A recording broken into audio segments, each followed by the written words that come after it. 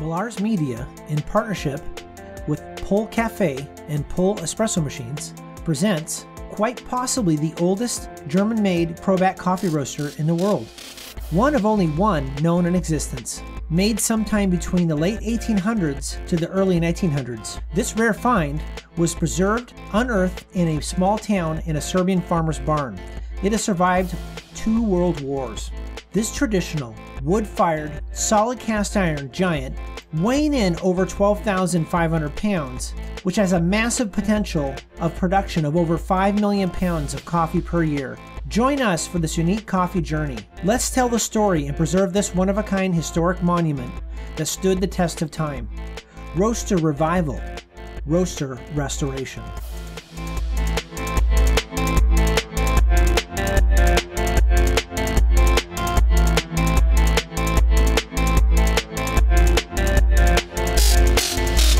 Hi, my name is Todd Millar, and I want to share my experience. And this is our story about how we got in the coffee business. So we've done a little bit of everything. We started out in 1989. We built espresso carts, imported espresso machines from Italy, started playing with roasting coffee, and then quickly we kind of grew into more of a focus on espresso machines, and that was what we really wanted to focus on. So at that point, we had been in Seattle for about 8-9 years. In this industry, I had already graduated from art school. We started just heavily focusing on espresso machine imports and service. And we thought that maybe we could take the knowledge that we already had from up there and bring it back here. Portland was still a little bit behind in this trend of the industry. At that point, we started importing and selling coffee roasters.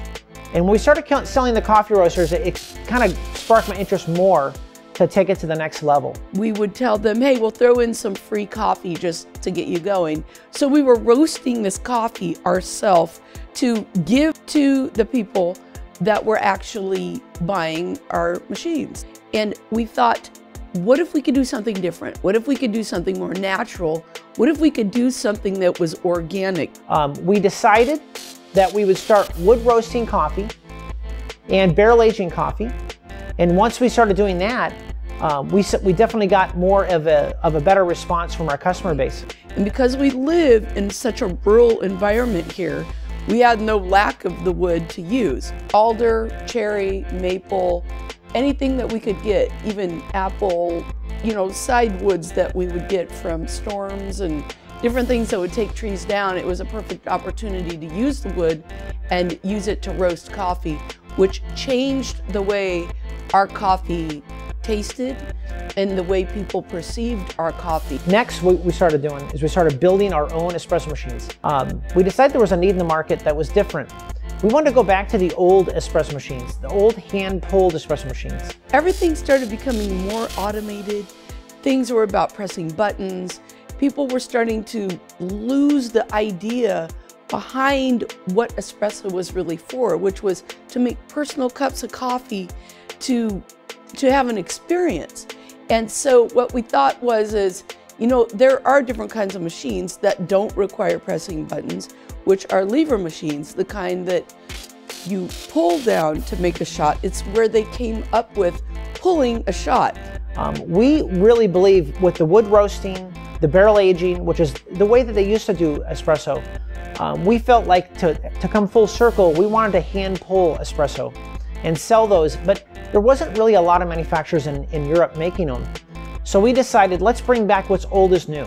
We even have our own coffee talk show called Coffee with the Millars, which is being aired on YouTube. So now we're really excited about our new chapter. We have a great new project we'd like to share with you, and we'd like to share it with the world. Because we've evolved from every aspect you could possibly go to. We came upon this idea of trying to find a coffee roaster. It's a actual 100-year-old coffee roaster. We've got the full capabilities. We have a full manufacturing shop. So we have all the metalworking tools, woodworking tools. We have everything to manufacture, remanufacture, and refurbish this particular unit. What's behind me is the roaster. It came out of Germany. It's solid cast iron. It's estimated to weigh about 12,000 pounds. And what's very interesting is it's made by Probat, which is the oldest and largest manufacturer of coffee roasters in the world. And they still exist today. What's very interesting about this one as well is it's wood fired. Now originally it would have been coal fired, but we choose to use wood, obviously, for obvious reasons.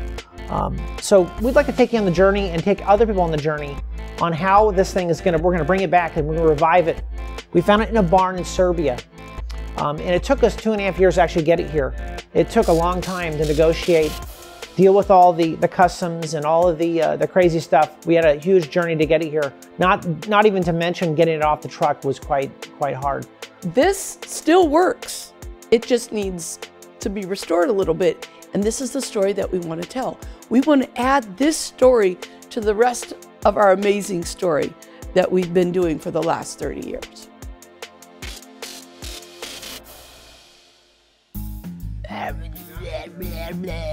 Okay. You're supposed to find this interesting. Smile, okay. laugh, it's all right. funny. Not so, like, let me share the story. You've told the story. Okay, I'm getting ready to go. No, you've told the story now 50 times. We did. But listen. Well, now we're intending it. No, just calm down. I We don't. Okay, well, we don't need to tell that part. Okay. Now I'm gonna just talk about that part.